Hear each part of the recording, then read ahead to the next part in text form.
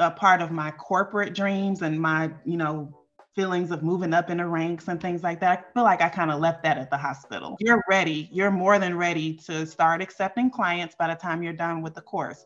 So I don't believe, I get this question a lot is, should I start off cheaper? Should I offer one for free? No. No. The quickest way to lose a client or to get a bad perception is unmet expectations. Transaction Care, the podcast. Welcome home to the #1 real estate show on the market. I am your host and resident care coordinator, Lillian Hernandez, but you can call me Lilly. My goal with each episode of Transaction Care is to demystify the business of real estate from my point of view and interviews from other voices within the real estate industry around the world. I'm giving you the keys. There are no gatekeepers here. Welcome back to the Transaction Care podcast. Today we have a wonderful guest hailing from Atlanta, Georgia. She is the owner of Time Freedom TC. She is the fierce leader of the Work From Anywhere movement, and she also has her own courses, the TC Playbook, focused on helping women launch their TC businesses in 5 weeks without overwhelm. So I love this already. And everyone, please welcome Courtney Rozier to the podcast. Thank you so much for having me. Very happy to be here. Thank you, Courtney, again. I appreciate your time and the space to just share your journey with all of us here and how you got into this crazy real estate world. I've been following your journey online, so it was a must that I had you on the podcast. So let's just jump right in it. You've been working in the real estate industry since 2015, correct? And you launched your TC business in 2018. So before all of that, what was your mindset in terms of, now I'm doing this, but now I'm going to work in real estate, but not just work in real estate, but I'm going to be an entrepreneur. So How did you get there? Let's talk about that. Let's backtrack a little bit as far as you want to go and what you're willing to share with our audience today. Okay, great. Well, again, thank you so much for having me here. I think what you're doing is great with this podcast. Transaction coordinators, any industry or any field inside the real estate industry other than sales doesn't get that much shine. So thank you again for having me. I tell this story a lot about what kind of catapulted me into real estate. My career choice for over a decade was property management. So I've always been in real estate. Right. I'm from Chicago originally, and I moved to Atlanta in 2000. And when I moved here, back then, temp agencies and placement agencies, they really did a good job of placing. So I originally got placed working for a commercial real estate company managing an office building. I wasn't the property manager, obviously, at that time, but I moved up in the ranks over 10 years into senior management role and really loved my job. I loved everything about it. I learned something new all the time. It's different from working residential real estate because you're not dealing with somebody's house. You're just dealing with them for their office. Right. They had, if I got complaints, it wasn't like a major catastrophic type of situation. I won many awards, Building of the Year awards, things like that. I really loved what I did. I was what I can call myself a corporate bae. Okay. I love that. A young minority woman that worked really hard to get things done. We had budget seasons, and that was a very grueling time. I would say most of my positions in that career, my boss would be an out-of-town boss. So when he would come to town, obviously he would want to take the staff out for drinks or, it was always, and I was always available, single and just, hardworking young professional. And that is until I met my husband in 2011. Okay. That we fell in love. Next thing I know, girl, I was pregnant. And then that same week, I got laid off. Oh, for the very wow. first time in my life. And it was like 3 days before Christmas. And so I got pregnant, got laid off. And then that same week, that Friday, found out they were twins. Oh my, from 0 to 100 real Yes, quick. immediately. So it was crazy. And so during that time, I have a mentality, like I said, I was very hardworking, have been since I was a teenager. Like I always wanted my own money. I always, excelled, always found a good job, quote Yes. unquote. And so immediately I'm like, I told my job at the time, like, they gave me a severance, which was great. And then I also asked them if I could still be a part of our organization. It was called BOMA, which is Building Own Office Managers Association or something like that. So that I could still like go to networking events to try to land a new job. So, Oh, I love that. yeah. So after a couple of months, I did land a job. Um, and they called and offered me the job. And that same day, I had a doctor's appointment and I had something going on, some newfound issue with my heart because of pregnancy. Who knew? No. Yeah. Have all this, your body doing crazy stuff. Right. And they put me on bed rest that day. So I was like 18 weeks pregnant. And so they said, the doctor was like, no, ma'am, you can't accept the job. You're going to be on bed rest for the duration.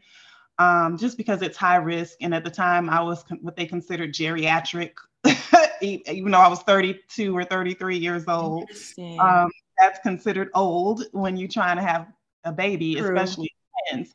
So yeah, so I couldn't take the job. So then it's like, fine, okay, what is God trying to tell me? So Right. I'm at home. I'm like, okay, I can't get a job. Luckily, I had the severance. Just sit down and chill. And that's what I did. And like by 25 weeks, I was not only on bed rest, I was on hospital bed rest. Oh, wow. And that was for the duration. So I had them 10 and a half weeks later at 36 weeks, which is full term for twins. And during that time, I had a lot of time to think about what I wanted my life to be and what it actually meant to actually be pregnant and what that's going to look like when they come. Like, you don't really have time to think about that. Exactly. We don't give ourselves enough time and space to process and self-reflect and even I would feel the fact that, oh, wow, I was just laid off, but now I have this time and opportunity, or I'm just supposed to be a vessel for these babies at this time. And it's important to listen. I had to come to grips with that because it's like, okay, what, I gotta, but I followed doctor's orders. I really did sit there, but mentally, had I, just quickly tried to get a job and go back to work and stuff like that, I would not have been able to really plan out what I really wanted for my life. So I feel like during that time, I had a strong feeling that, I want to be present for my kids and for my family. Like I want to be available for them and things like that.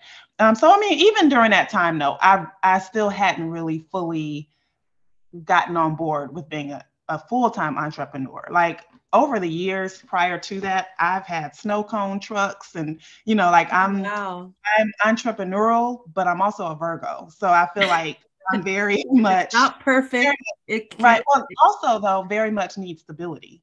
Like, I didn't really depend, feel like I could depend on myself to just 100% provide on a business. Queen of side hustles, full time, I don't know. And so, fine, had the babies. When I left out, I feel like a part of my corporate dreams and my, feelings of moving up in the ranks and things like that. I feel like I kind of left that at the hospital. And so, yeah. And so you not only birthed twins, but you rebirthed yourself in a sense. Because after that, again, when the twins are like maybe 3 months, I'm like, okay, I need to get a job. It's time for me to go back to work. Just it's that ingrained in you, or programming. Baby boomer. Like my kids probably will not have that kind of thought process. Like they already are going to be record producers and like they're not thinking about like a job, like Right. how we were raised, to feel. Exactly. Like location independence, time freedom is going to be normal for them. Right. You And know? they had a chance to actually witness that from me as well. So it's already ingrained. God didn't see it fit for me to find another job until they were 19 months. Wow. Not for lack of trying. I was trying, but I was lucky enough to be able to stay home. God still provided, for my husband and I. And so at 19 months, I went back to work, found a property management job. But I noticed there was a change. I didn't care about that job like that. Like, I did what I had to do in the parameter of time that I was there, but you will not catch me coming late. You will not catch me coming early. You'll not catch me working through my lunch. Like, the old me is gone. The old me is gone. I have more to look forward to my why is stronger. Like, I was just over it. And so like I stayed there a year and a half, but what I love about social media, especially Facebook, I guess I'm an old lady because I love Facebook, but Facebook is a powerful tool still, especially for entrepreneurs. Right. I don't use it as much for business. I still have that. I use it for business, but not as much because I still have, like, that's where my friends, my family, people that know me better are on there. And so I share a lot. I overshare a lot. And so over the years, even before business. And so I'm able to actually tell my students, like, I'm actually go back and pinpoint what my mindset was during this time. So I have a post where I shared an article about balance and how can women balance work-life balance or family, being a mom, whatever, and being a strong, or not even entrepreneur, but just a business person or employee or whatever the case. Yeah. And in that, I had prefaced it with, I feel this way, and I remember ending it with, my 5-year plan includes me working from home at least 3 days a week. I love that. So I personally use Facebook. Like when I did the course and I'm able to talk about this with students and with people, I'm glad for the oversharing because I've looked back now and I realized that Facebook becomes like my personal manifestation tool. Right. Like literally once it's out of my mouth, like even before I met my husband, I was like, okay, I'm not going with the flow anymore. Yes, I do. I admit it. I want a man. And I promise, like a year later, all of this. Thing about just once you make up your mind and you're willing, it's not even oversharing. It's just you are ready and you're making that statement to the world, to the universe. And if accountability, right. And if Facebook was the platform that it happened to be shared on, now you have concrete proof that no, I was ready on this day at this time. Actually, and I love it. My personality is one. I love dated material. Like if you get me a birthday card, I want you to put in the corner what year. Like I have to like I can relate to that. So that I can like be like, okay, man, very sentimental.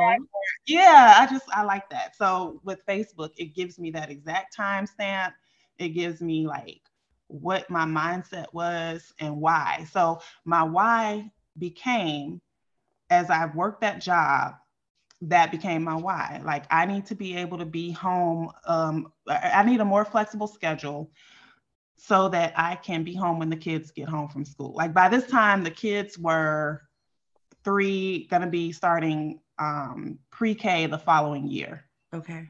So in my mind, I was saying like, okay, when they start school, I want to be able to be home, or I want to be able to go to field trips if I need to without the guilt. Yes. So, I don't want a male boss, asking me why, or, making me feel some kind of way. Not understanding the value that one of my core values is my family. And that quality time is really why. Like that is it. That's the reason. Period. Before we continue, I actually want to focus a little bit on the why part, because I have this, I call it TC launch checklist, that at the very top of it is your why. And I think it's important that we have a foundation that we build upon, much like a home. You know, home is nothing without a strong foundation. And did you always have a why, or was it in that moment later in your life where you're like, you know what, this is what feels right and I'm going to stick to it? And I did not always have a why. The why was, I would say, when I said it out of my mouth what I wanted, which was the flexibility. yes.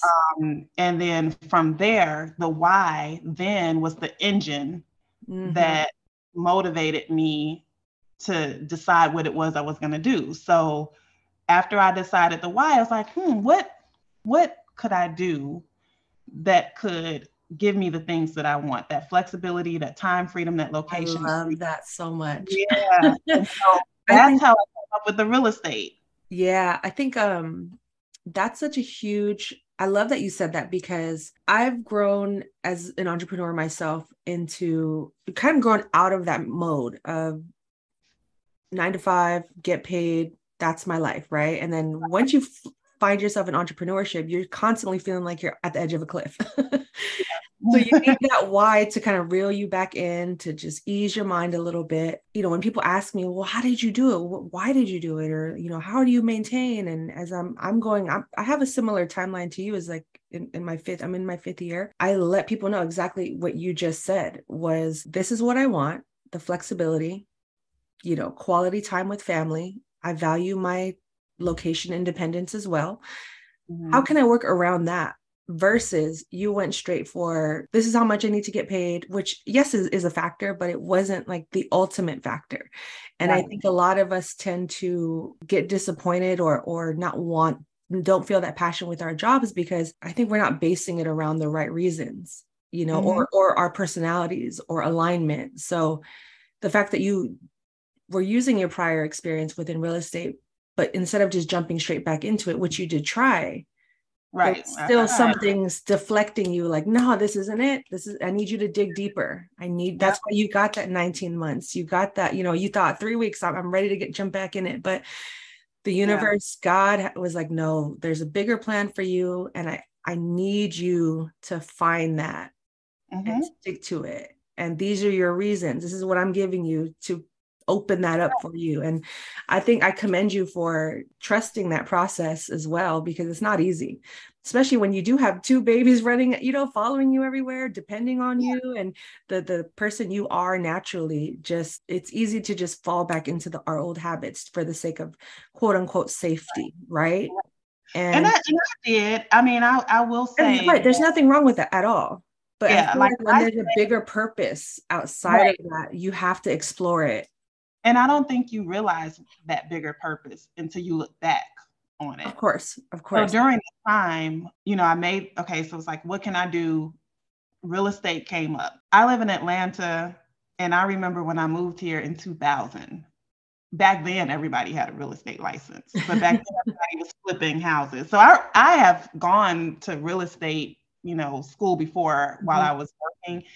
But I never, you know, finished it because I really didn't have the vision at the time. Like It was just kind of like, oh, well, that seems like the thing to do. Yeah. You know, it wasn't a why attached to it. So now it's like, okay, well, real estate, now this is I had my why, but my reason for real estate was really off base, because as a real estate agent, as you're starting your business for years, for some, you don't have a lot of time, the flexibility you think you have. Yes, you have flexibility, but it's not a work when you want to work or if you want to work. No, it's a work. You have to work. You have to work. You are the business. You are the income. You are the janitor. You are the HR. And so I think that's a big misconception in real estate. It is. They think it's like, oh, big checks, commission. Yeah, they think it's some kind of lick you hit. Like they think it's like, oh, it's a hustle. Get your license and you get the check. No. Yeah. You got to make the call. And it's more than the act of being a real estate agent. So it's more than a contract. It's more than showing houses, of course, but people think that that's all you do is show houses. It's not. It's more than, it's more than even that though, because separate from the doing, you are also a business owner. You have to understand business. And so many people get into it. And I mean, I'm not going to say I knew everything about business, but you have to be willing to learn. You have to be willing to research and then put into action what you're learning, or you will, like, you have to look at, okay, I know I don't want to do door knocking, but I need to try it once. You have to try. I know I don't want to. You still have to do it, and you have to figure out what works for you. You can't just sit there and just think that business is going to come to you just because you say you're a real estate agent, right? Especially in Atlanta where everybody's a real. Just a quick break to remind you to go to transactioncarepodcast.com to join my TC community to receive weekly newsletters as well as exclusive announcements dedicated just to my community. So head to transactioncarepodcast.com and check out a few other episodes of this podcast if you haven't already. Okay, let's get back to the episode. I put my all into, so I decided I was going to get my real estate license because I thought that real estate agents worked really hard in the spring, maybe in the summer, and then they had the winter off. I just thought it was, this is the life. I never thought it was a lick, Mm-hmm. But I was like, this will give me what I need to, to get to my why. And it can, but I found that, I got started right away, lucked up and like got a mentor who's now like one of my closest friends. But like at the time, like it just, the stars aligned for us to kind of work together. So I was doing pretty well. Got my license in May of that year. And then all that summer I was working with her, kind of doing showings for her. And she was also mentoring me. And she kept trying to encourage me to quit my job. And I was like, I don't know, but by the time I quit, which was Halloween of that year, I had already had like deals in the pipeline. I had already closed maybe 2 or 3 deals. And then my boss said something sideways to me about me staying late. And I just like, I quit. I talked to my husband, of course. He was like, girl, quit. So I quit. Doing it that way, it was very nerve-wracking. I realized that, okay, I'm getting really ambitious with this though, as I do when I really like something and I really into it. But what I found was that in doing so, it took me further away from my why than a job ever did, than my corporate American job ever did. So because it's that's like you go from a 9-to-5 to entrepreneurship, actually a 24/7. Right. And the money, the checks are good. And of course. So it's of course. Okay, I do want to do this, but it's not aligning with the purpose of doing it in the first place. Exactly. So as much as for you, for me, if it aligns for someone else, stick with it. Go for it. Yeah. So like, my husband was looking at me sideways on Sundays, like, I'm like, I'm never home. Right. And so, so it was like, okay, now I have to sit back down again and really think about what I'm doing. So around the same time, my mentor, she's a top producing agent. And so as she's mentoring me, she's, teaching me about the contracts. We're talking about strategies, things like that. And somehow I had access to her emails. Like, I don't know how it happened, but she started to pay me to do her transactions. This is before we knew what a TC even was. I didn't know. I don't believe she did either, because she was only doing real estate maybe a couple of years before we met. Even though she was a top producing agent, she had always done everything herself, and it just wasn't as popular as it is now. Right. Yeah. But she realized there was a space that needed to be filled. I didn't give her a price. She just started paying me $350 per file. And it was good money because she was doing a lot of deals. And it was teaching. I enjoyed the teaching aspect of it. I enjoyed being a part of the deals and all of that. So that is how I actually morphed into the TC side. So I had been doing that for her, like starting around 2016. And exclusively working with her. And then around 2017, I did try to offer it to other agents, but I still hadn't completely solidified. Like, I hadn't set up my LLC. I hadn't really set up my systems like they are. until 2018. And so that's when I started Time Freedom TC. We talked a lot about time freedom, and that's what I offer to my agent clients is time freedom. Like everybody wants that. And so, yeah, so that's how it started. It was just for me kind of realigning my why from real estate sales. Now I still sell real estate. I do because I love it, but I'm not stressed about door knocking. Right. I only work with referrals. So my referrals know that this is what I do. I still promote that, but not, it's just not such a stressful thing, especially with the changes in real estate and how cyclical it is. It's just nice to be able to have that and this going at the same time. That's amazing. That's exactly why I felt a pulling towards creating a podcast like this, because there's a lot of misconceptions in terms of, one, entrepreneurship, two, real estate, which you covered from A to Z almost, like not just about the checks, like the journey to get that check. And then on top of that, you're still paying fees. You're still paying back any debt you may have accrued on the way up there. You have to factor in the future because you may not even get a check for another few months. And how does that operate? And then, as you transitioned into transaction coordination, even your body language changed as you were telling that story. It's like you perked up a bit and your why finally made sense. And I think that's important to factor in, is that our whys are so important, but they may not always make sense in the beginning. Like you said, it's going to take trial and error. You're going to have to take risks. You're going to have to take odd jobs that you didn't think you were interested in. But along that way, all those skills you take on will help push you along in this journey. So you mentioned that you did get your real estate license. How was that journey in terms of getting your license? Like, was it, because for me, I'll be honest, it took me 3 attempts. I didn't actually go take the test 3 times. I'm going to talk about this in a separate episode because it's not about me today. But just getting my mind in that mode of like, let's get serious. And once I made up my mind, I made a deal with myself. I respected my own journey and my commitments to myself. It's almost like everything just fell into place overnight. So how is the journey? And are you licensed anywhere else? I'm not licensed anywhere else except for Georgia. Okay. For me, shockingly, because trust me, I did not. I don't feel like you tell yourself these things and you believe it, that I'm not a good test taker. There was so much information. Yes. The real estate exam is not easy at all. And the hours that you need aren't easy. I remember I personally purposely did a class where I had to show up in class. I think it might've been 3 nights a week after work from like 6 to 10 or something like that.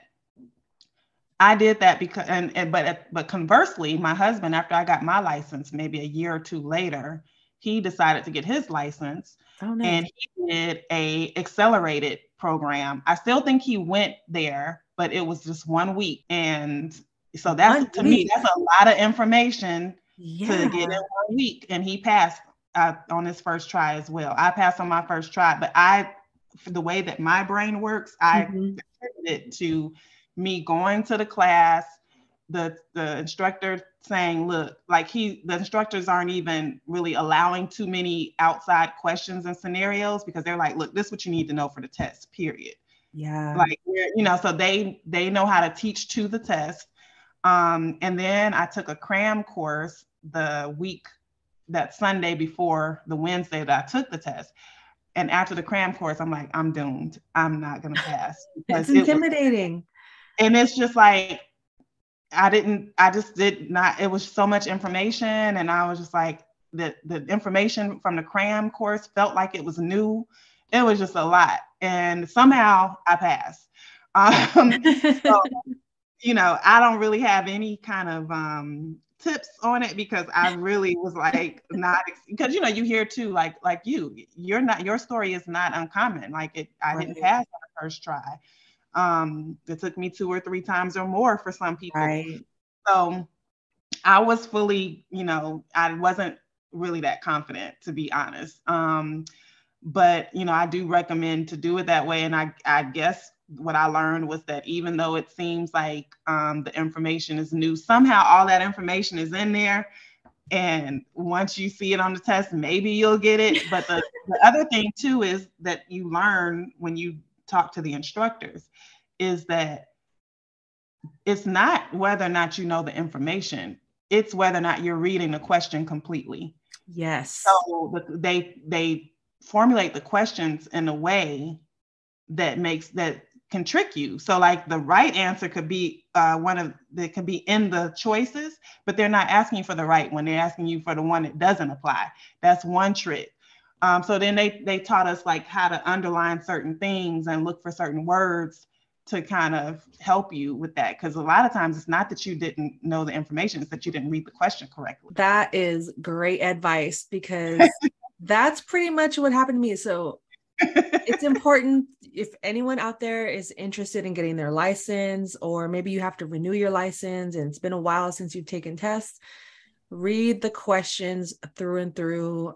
I love that you knew what kind of accountability you needed for you, because like you said, even though your husband I can't do the online. Everyone is built different. People do it online, and I know that is not going to work for me in my learning style. Exactly. So you just have to find what works best for you. For me, I like a mix of both. So for anyone out there looking to get their real estate license in any state or country, take your time, find what works best for you in terms of studying, and ask a lot of questions. I love that you spoke to your instructors. That's what they're there for. They're not just there to throw information at you. They're there to help you and guide you along the way. So I'm glad that you brought that up too. It's just utilizing help and asking for help. That's something I need to get better at, is asking for help and not being shy or embarrassed that I don't know something. Like, of course, you're a student. You're a student. Right, exactly. You already are exposing yourself to not knowing something. So why not go seek information? Like the students that I have that are not shy about worrying me to death, quote unquote, like they're not shy about imposing. I'm gonna ask these questions. I don't get this, or I'm gonna ask. Those are the ones that immediately upon finishing or before they're finished with the course, on it, they're on it. On it. I believe that's a characteristic of success. It absolutely is. Yeah, just taking that initiative and realizing that you can't, whatever was holding you back previously is not going to help you catapult into the future. And you have to define your success as well, of what that means to you, and if you prefer a more quiet, less front-facing role, then maybe real estate isn't for you, or entrepreneurship. So speaking of that, let's get into TCing. And how did you, at what point did you catch your stride as a TC? Did you know, you did a few for that first agent and now you're like, oh, this could be a thing. But then at what point did you feel like, no, this is a thing. This is my thing? I would say in 2018. I think at that time I had other clients, but I just remember it was like, okay, let me really formalize this. Like, let me treat it like a real business.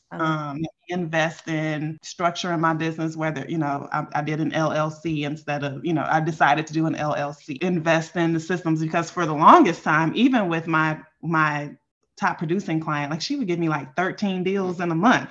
Oh, wow. And I was still using like a binder and checklist, which I kind of miss that. Like I do, like I actually like to see it and, check it, but I need automations as you get busier. It helps that I did so many things manually initially to appreciate the automations that I have now and to understand like the whys behind how it's helping my business and how it's helping my clients. I can definitely relate to the paper pushing, physical paper pushing. Yeah, like a binder. Yeah. I did, actually, to be honest, but the only reason why I don't do that now is for the automations.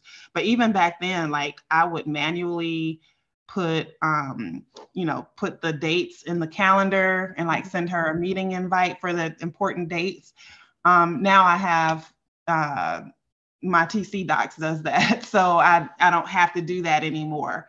It's just so many different automations that I have now that I didn't have then, but I appreciate that journey of figuring out that I needed to do that, or whatever. It's crazy how you start your business, because this is before the groups and I feel like those just kind of really took off in since the pandemic.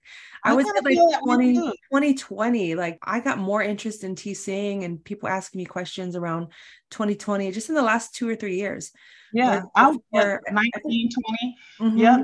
So too. Because I felt kind of lonely in the first couple of years of my business. I was just like, just gonna do this, working from home. And in 2020, it was like after I experienced the pandemic and after I saw how blessed I felt to have the TC business during that time. Right. That's when I really became called to offer the coaching in by way of the playbook.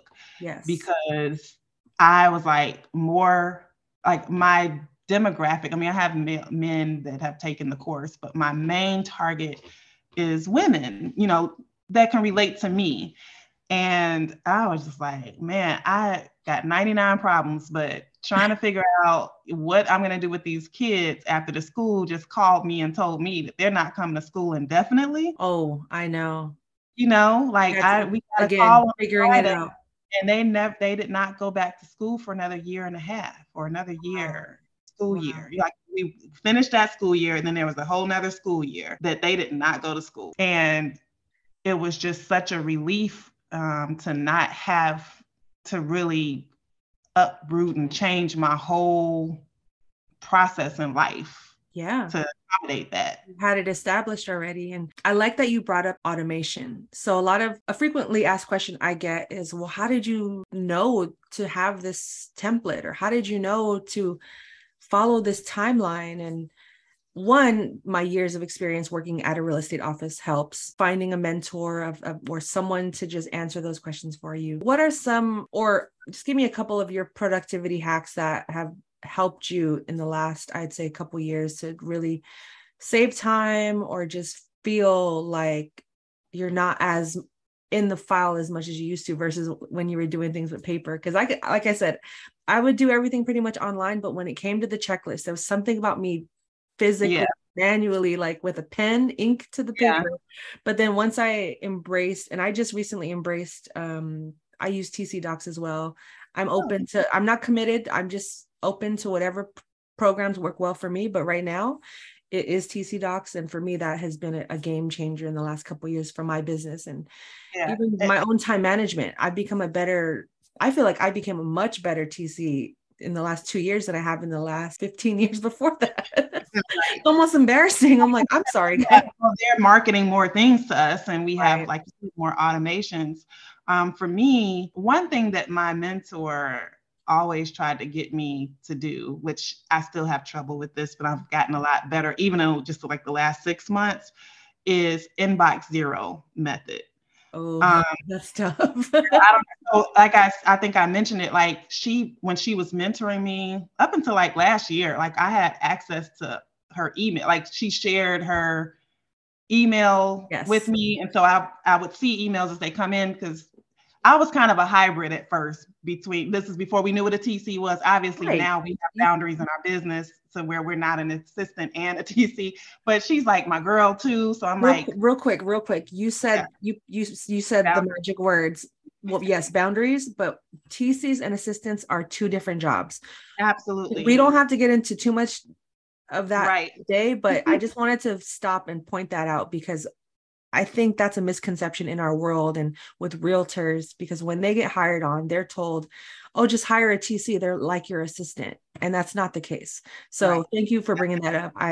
I will definitely cover that in future podcasts as well. You could come back on and we could talk about that alone. Yes, absolutely. But for now, I definitely wanted to stop. For her, I was hybrid. I was doing some assistant stuff, like, managing, not so much managing her emails, but just even having access to her emails. Like, I don't need access to your email. Right. And it's not that you can't do both. I just want people to understand that they are two completely different jobs. Because one day you could be picking up cleaners for them as an assistant. And then later that night, you're handling contracts. Handling contracts. So Yeah. just keep in mind that you have to differentiate the two of them before you just dive right in, unless that's what you want. Decide which one or both that you're going to do and how much you're going to charge and all of that good stuff. All of that, right.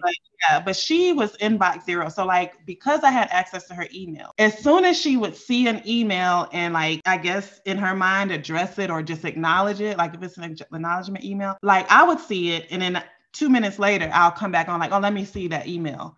It's gone because she immediately moved it to the proper folder. So, oh, gotcha. What I would do when I first started working with her, she taught me to, we like to use Outlook. I have Gmail, G Suite, but I like to use Outlook for visual purposes. I don't like the platform for Gmail. So we would create a folder with the address nomenclature on there. Mm-hmm. And then we would also have a folder per month. So January. Okay. Whenever we see an email and once we've addressed it, I would just drag that email to the address folder. Well, now I pay Folio. Gmail has a real estate software called Folio. I pay them like $14 a month just to do that. They have other functions, like you can actually use Folio similar, I think, to how you use TC Docs, but it's not robust. Right. So I don't use it for that. I simply use it because what it does is inbox management. Yeah, and it's an intuitive, smart software. So what it does is when you create the smart folder, you put in the address and stuff, and you put in the parties and the deals. As soon as it sees anything with those items, with that address, with the party's name or something that they pick up on, it intuitively puts that folder in that, or puts that email into the proper folder. Now it's still, so now when I see it in my inbox and I address it, I can just archive it instead of dragging it anywhere. Right. I still don't fully trust it, so I do check sometimes. Like, it's just, my mind is like, okay, did it take it? Are we sure? Right. But it's helpful because it's just like, okay, now I can just archive it. It helps me to have it. I just learned about archiving like last year because I'm like thinking you have to do. So that's why I would have a million things still in my inbox because I'm scared to delete it, or I'm scared it's gonna, but if you archive you're gonna forget about it. Yeah. But if you archive it, even if you did forget about it, if you archive it and you remember, if they like, oh, I sent you an email last week, then you can just search that person's name in the archive and it'll be there, But then also the Folio is an extra backup to knowing that it's in the proper folder. So that's one thing that I use that I like, that I used to be manual with. The other thing is calendar management is a part of what we do for our agents. Very important. We're not, at the end of the day, the agent still needs to know what's going on with their transactions and be responsible for those dates. But we're there to kind of help with tools to help remind them, whether it's a reminder email, as well as having it on the calendar. So TC Docs did not have this previously. They just added this in the last couple of years, where it has a Google Calendar integration. So now I no longer have to separately, as a separate task, put in these dates in the calendar. It automatically does it when I set the task up and when I onboard the transaction. So that's been a time saver and a hack as well. I think those two. Yeah, like I think, as TCs, it's important to have your own transaction management platform outside of what a brokerage provides to you. I don't know if you've heard of SkySlope or. Which I love. I think SkySlope is great, but it's not as TC friendly as like say a TC Docs would be, or any other TC specific platform. So even just listening to you speak, I'm like, I don't think I'm using all the features like I should be. So I'm going to go do some research after this and see where I could. There are some.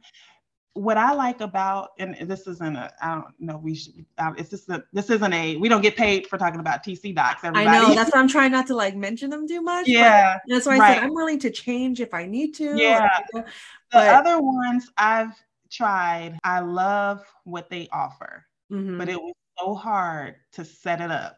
I spent like $100 by allowing free trials to go past the trial date, trying to set those things up several times, like over several, like it can be a year later and I'm trying, okay, I'm gonna try it again. Yeah. And it's just so hard to set up. Like when I set something up, I'm ready to get started like within the next day. I'll give it a weekend tops. And that's basically where and I'm not spending 24 hours on it, but it's like the couple hours allowed. I'm the same. And that's kind of where I landed. So it's not so much like exactly. So it's not so much that everyone should be using that specific company. It's more so when you are shopping as a TC for your own transaction management platform, go with what is easy for you to set up and what speaks to you. And if you're not, you can always change it. You can always change it over. Exactly. You could do the month-to-month payment or commit to 1 year. Thank you for bringing that up as well, because I think a lot of TCs aren't aware that stuff matters. You know, you don't have to pick it because I told you or because Courtney said it. Like, you pick what works for you. And I spent a weekend doing like 3 different trials at once. Yeah, and I was like, which one was you finished you finished the trials. Yeah. Exactly. You finished it and had what you needed in place by the time it was over. Right. As opposed to the other ones where you're still trying to figure out, one thing. So that's what turned me off from the other one as well. So I can totally relate. Yeah, definitely keep that in mind, TCs or anyone working in I was going to add, and don't feel like you need to sign up for any of them until you are making money in your business. Yes. Use paper checklists until you're getting, I would say, consistently 6 and up. And even 6 is still kind of, but I mean, consistently 5 or 6 a month, then I don't really, and it's not that, well, some of them do cost a lot, but you do month to month. Yeah, some of them are like $65 to $70 a month. That's one of the cheaper ones. And even though it sounds cheap, if you're not making, if you're not consistently and like have really solidified and like really decided that you're going to do this like a real business, then just use the paper checklist until you get to that point. I agree. And I didn't start using a TC management platform until the last year and a half. Mm-hmm. And I broke out and did my own business in 2018. So keep in mind, like that's a great point, Courtney. Thank you for sharing that, because don't feel pressure to spend money on things right away. Like I grew with my business. I like to say I grow as I go. And, I got started. First thing I got was a laptop. Yeah. Let me just start there. I'm going to invest and keep it. I'm not an accountant. I'm not a financial advisor, nothing, but keep in mind, if you are running this as a business, these things are also tax write-offs. So in a way, it pays for itself over time, and you're still going to be saving money in a sense. So definitely get yourself a good accountant to explain all that to you, but you don't. Thank you. So thank you for saying that. You do not have to buy everything or get everything set up from day one. You need to figure out if you are actually committed to this job and this world first, and build that consistent flow of business and clientele and your roster, because your roster is not always going to have business coming to you. So that's why it's important to constantly be networking and communicating and setting yourself up in a way that's marketable, but also beneficial to you personally. You don't have to sign up for everything all at once. So don't feel pressure as a new entrepreneur to dive straight in and get the LLC or get the office space or get the automation all set up at once. Like, grow with your business, listen to your budget, because you're going to need to know how to also budget and reallocate money differently than when you were at a 9-to-5. Because when you're working a 9-to-5, you have those checks coming in consistently. I mean, there's no guarantee with any job. You could get laid off or fired or quit overnight. But at the same time, budgeting as an entrepreneur is different than someone working a job. So how did you determine what you were going to charge for your services and the services that you were going to offer? Are you still kind of working around, working that out, or? No. So when I first started, like I said, my one client, who's my mentor, she decided to pay me $350. She didn't even ask me. She just started to pay me. So I didn't give her this amount. But when I decided to offer it to other people, I did do a little bit of research and saw that was kind of in line. I think I started off though when I opened it to other clients, I think I started off at $375, if I'm not mistaken. And again, I just got that from kind of researching, because like I said, I don't know when I found out that the TC was a thing. Like, I don't know if I Googled real estate assistant. Like, I don't know what I did to make me finally that aha moment go off, like, oh, I do this already. Yeah. At that time is when I was like, okay, well, how much let me do some research on that amount. Yes. I have since raised my rates. So my rate now is $400 a transaction, which is pretty much Average. in That's average. and Yeah. I tell my students too, I don't believe in starting off cheaper just because you're new. You're investing in your education by having a coach who's me. So you've invested in that. I've taught you the basics of what you need to know. And from here, you should be able to know what you don't know so that you can build on that knowledge. You're ready. You're more than ready to start accepting clients by the time you're done with the course. So I don't believe, I get this question a lot is, should I start off cheaper? Should I offer one for free? No. No. You should, in my course, I also teach them how to talk in a discovery call. Like, to me, that was always my biggest concern as a business owner when I first started. Just getting out of that employee mindset to business owner was, how do you talk? What do you say on a call? Like, so when I was working with my mentor as a real estate agent, I would go to her office and like sit with her and listen to how she handled a call. And that gave me more confidence because she's asking them, so, more than what's your budget? How much money do you have saved? Do you have a 401? Like, to me, they could come across intrusive. But you as a business owner who doesn't want your time wasted and you're educating as well, you have an end game to these questions. You're not just trying to be nosy. Right. But it was the style in which she did it. It was conversational. It wasn't an interview style like how I'm saying it, but she did get those questions answered. Yeah. And even as PCs, we have to get those questions answered because not about budget, obviously, but about expressing what your fees are and as a matter of fact way. Yes, this is the fee. No, we don't offer any discounts.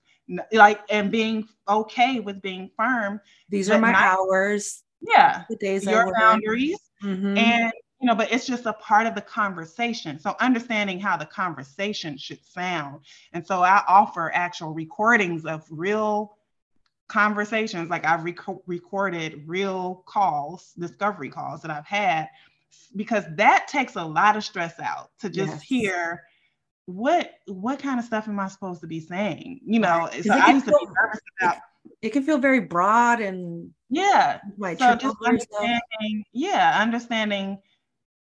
how to actually ask a question, like, so what would you say is your pipeline, or, how's business going, and just knowing how to just be quiet and listen, and then how to kind of follow up with that, or, it's not like it's a dance. And that's just with anything, just being able to have a conversation where you're not selling, you're attracting.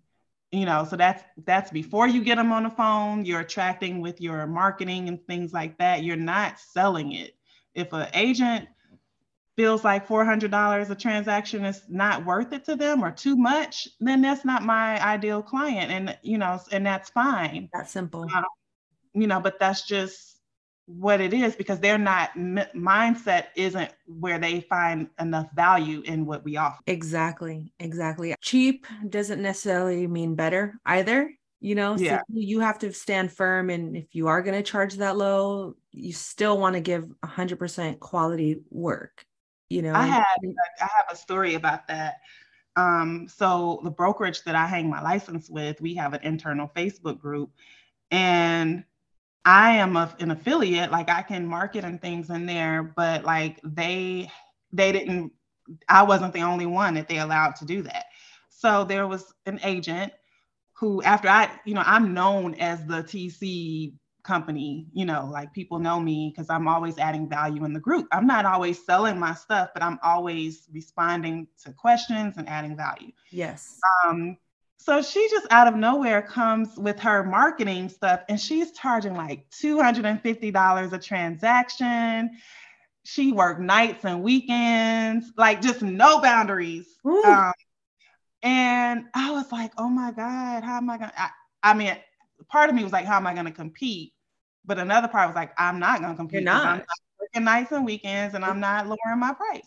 So I had clients that called, I talked to that day. Like one of my clients, she was like, I saw that. And she was like, but just like you said, you get what you pay for. She's like, I believe you get what you pay for.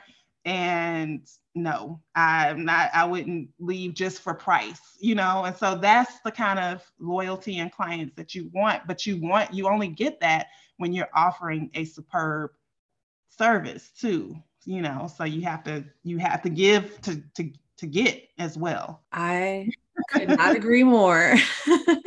Because I have worked with clients that, well, can you just give me a discount the first couple of deals? And this is early on in my journey. And I would say yes. Yeah. And my work, the quality was fine, but it would be their attitude. They thought they were entitled. Yeah. It was the entitlement. It was the disrespect. It was, well, I'm checking my email now, so I need to talk to you. Attitude. Right. And I'm like, it's 8 p.m. on a Wednesday. I'm not doing that. Right. I responded to this email to let you know 10 a.m. to let you know that this is the update. Right. It's pretty specific. Right. So like you said, it's a dance, but it's a dance battle sometimes. Yeah. And that's why you have the discovery call, so that you can feel. And then also we all have to learn about boundaries. Like that's a part of the course as well, is just boundaries.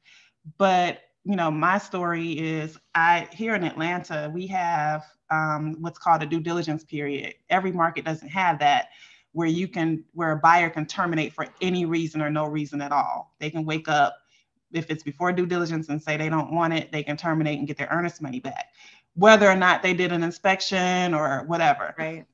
So a part of what that gives the buyer a lot of leverage. So when you're working with the buyer's agent, they're responsible for, if there was an inspection, for getting an amendment to address concerns to the seller with well enough time before the due diligence period ends, because the seller is going to be more apt to do those things if it's within due diligence. If it's after that, they can say no, and then the buyer can't get their earnest money back. But if they get that report during the due diligence period and they say no, then the buyer can walk, and the seller doesn't want that. So anyway, it's a strategic thing. And so very early on, when I first started accepting other clients, and again, I had been doing this for my mentor because I didn't know any better too about the boundaries, because I didn't have a business. I was just helping her. Right. She was a friend, became a friend over time as well. And so like, I remember I would wake up out my sleep like, oh my God, did we send out the ATAG?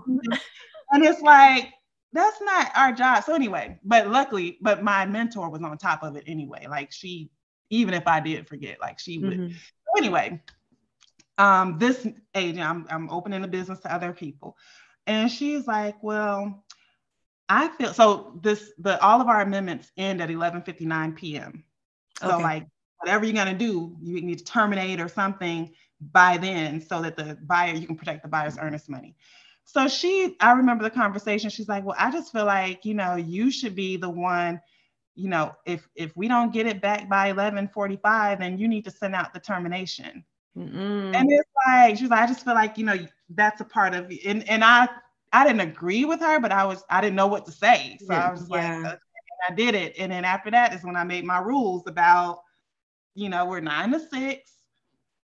If something happens over the weekend, or as a matter of fact, now I don't even do the ATAC anymore. Like that's the one amendment that we don't do because it's too time sensitive. Right. And, it could go on all night. We'll help you with non-time sensitive amendments, but we're not going to be like, as an agent, they still have their responsibilities. Right. It doesn't fall on the TC. So that's about learning about boundaries. Yeah, I can't stress that enough. It's just boundaries are so important, and what you're willing to do and what you're not willing to do, you must communicate that. Yeah. And even if you're working with someone and you've established a relationship and maybe 2 years into it, you have a change of heart, have that conversation with them and update them on where you're at. Like, oh, well, I'm actually eliminating this as a service, but, Yep.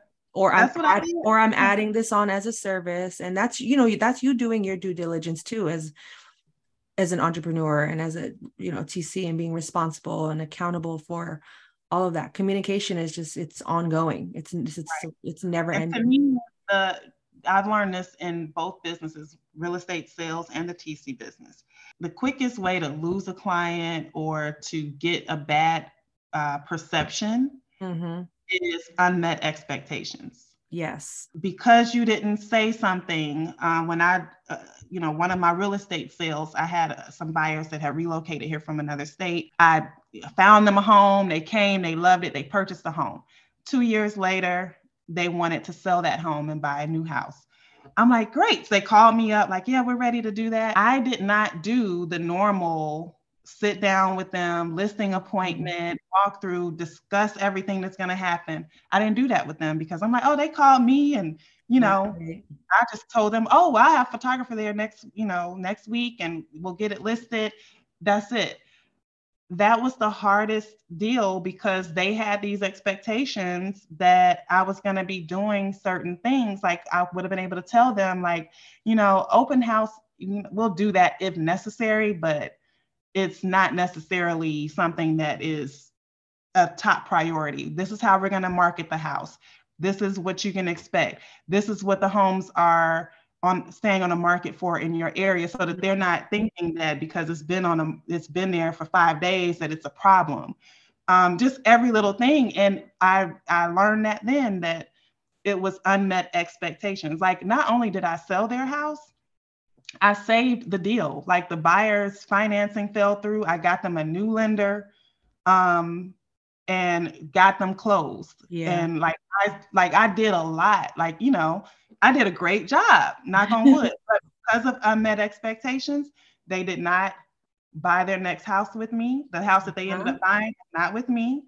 And they set me down and was like, we just feel like you didn't work as hard as you did for us on the buyer side. But the buyer side is a whole different set of circumstances. But they don't know that. They don't know that because I didn't explain that. And it was my fault. So that taught me, just even with the TC side, when you have your discovery, I find I don't like talking on the phone, but I don't just have it where a stranger could just send me a contract. I need to have the discovery call so that you can understand how we work, what to expect, what we handle, what you handle, our expectations for you as the agent. It's a 15 or 20-minute call. It doesn't have to be long, but that way you've covered what you needed to cover. So there's no hard feelings. There's no surprises. When they ask you to send out the ATAC and you then have to tell them, oh, well, we don't do that. That doesn't sound right. It doesn't. You have to lay it out all up front. I love that. I love that. So I'm going to wrap it up here. Just a couple more questions, but I have a segment called The Keys. And basically I'm giving you the keys. There are no gatekeepers here is one of my slogans. And you've given us so many keys this entire episode. And I thank you for that again. But what is a key you could share with upcoming TCs, or maybe they're a year in, but they haven't found their footing?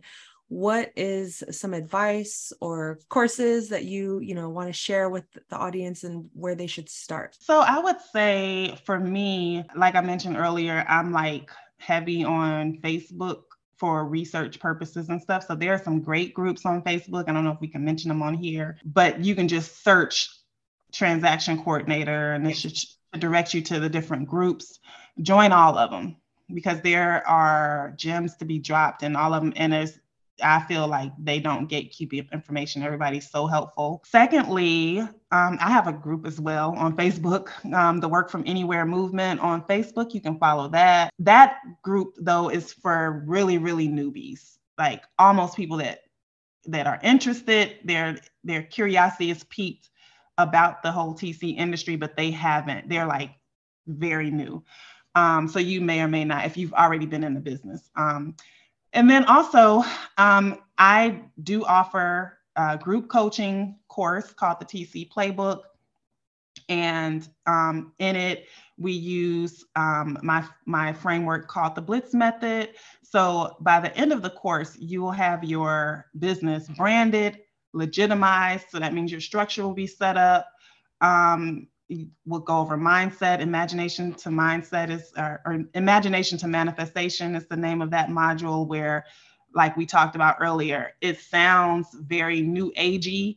Everybody's talking about mindset right now, but I can't stress the importance of it, of having your firm why in place, having things align with how you want your life to look, and really imagining and focusing on what your life looks like ideally. Right. So anyway, so we go over that, and then we get into the nitty gritty with the T in Blitz, which is techniques and tools. We use actual contracts from a TC standpoint, what it is that a TC needs to look for when they first receive a contract. And then, we have a real estate jargon journal. So all of the words that I'm mentioning, like ATAC and, COE, close of escrow, and just all of this stuff, which, by the way, somebody said COE to me like last year. And I'm like, what is that? Because we don't call it that here.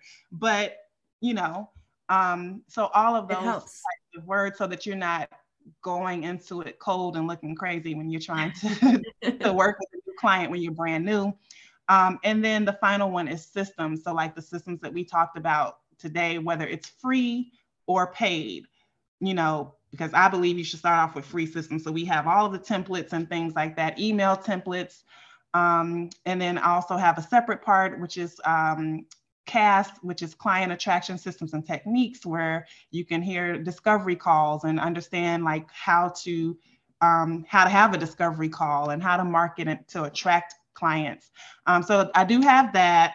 And Google is your best friend as well. Yes. Look on Google to see what people are charging for TC services in your area, so that you can understand, how much you want to charge.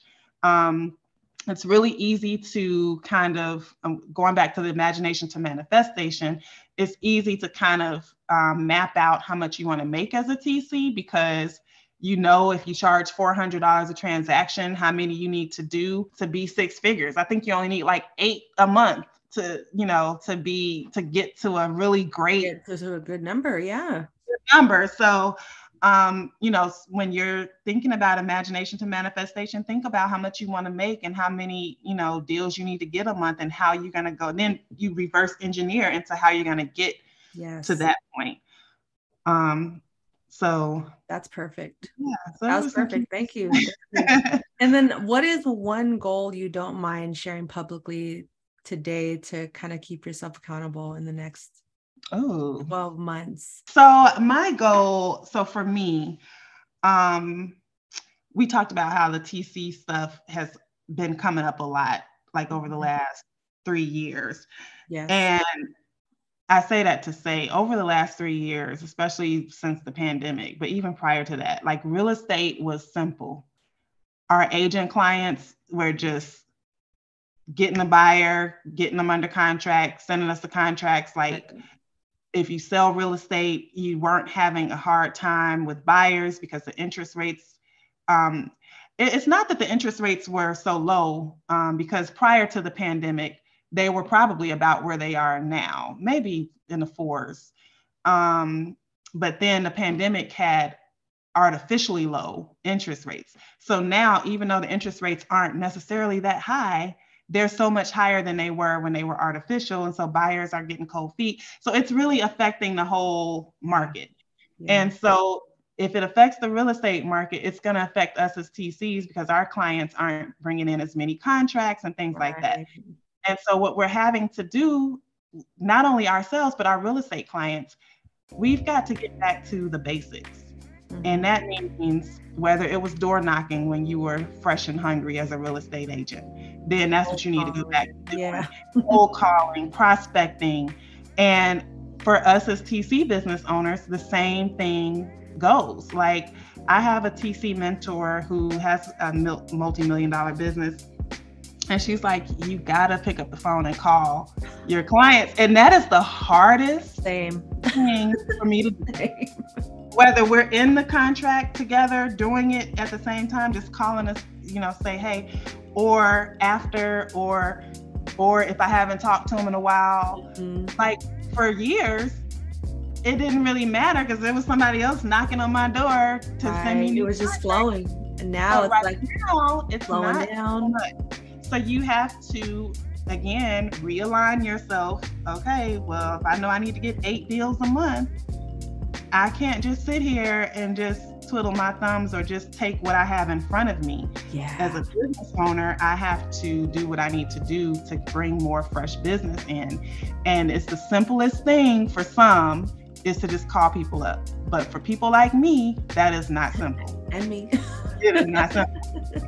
It's free. It don't cost nothing, but it's like I always got a million other things that I could put in front of that. And it's not getting me new business.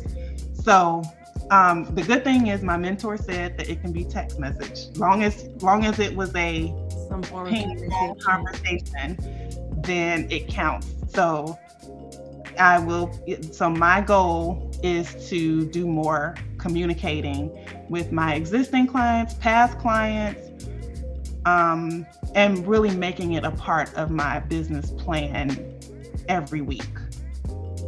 So it sounds hard. I mean, it sounds easy, but that is like my big goal. Thank you for sharing that and being vulnerable, because I can definitely relate to that. I'll go start a whole podcast before I have to make phone calls. Exactly. I'll get on YouTube and make videos and go live. And then let me just send you this video. Yeah. Instead of calling you, right. And it's like, right. I think it has to do with just, my introverted nature, which. Yeah. The stories we tell ourselves and. Yeah, that's true. Yeah. But as a transaction coordinator, that's also why we do a lot of, we don't mind being behind the scenes, because we just want to just put our head into work and just do that. But that's just a small part when you're also the business owner. Like if you become a TC working for somebody else, that's fine. Yeah. But if you're responsible for also generating business, you've got to do more than just the work. It's not about the work. Exactly. I couldn't agree more. And that was a perfect ending to a wonderful conversation.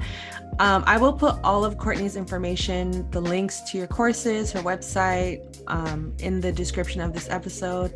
But Courtney, thank you so much for your time and sharing. I would, if all works out, we'll have you back on in the future for future episodes. And absolutely. Yeah. So where can people follow you on social media? What's the best way to, or the best place you would like? Yeah, absolutely. So, on social media, you can follow either at Work From Anywhere Movement or ATL Courtney Rozier, Rozier. My website is www.thetcplaybook.com for the course.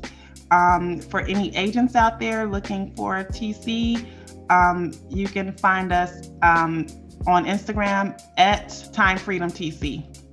Amazing. And just remind the audience what states you currently TC for as well. Absolutely. Currently, I'm open to every state except for California. But currently, California. Right. Definitely for California. Currently, we have clients in Texas, Florida, Georgia, of course, and Illinois. But we're open to other states as well. We can handle pretty much any state except California. Or not yet. I don't know. We're going to refer those to you. Teamwork. Right. Well, thank you again, Courtney. This was so much fun. I am very grateful for your time and just your journey, your story. I think a lot of people in this industry are going to relate, especially the moms out there that are interested either in this career or just not sure where to take off or get started. So definitely hit up Courtney for more information to learn about how she's rocking it in this real estate world and how we can all grow together. But until then, head to transactioncarepodcast.com to stream this episode and other episodes, and care for yourself, care care for your wealth. Your time is worth it. Let's coordinate. Talk soon.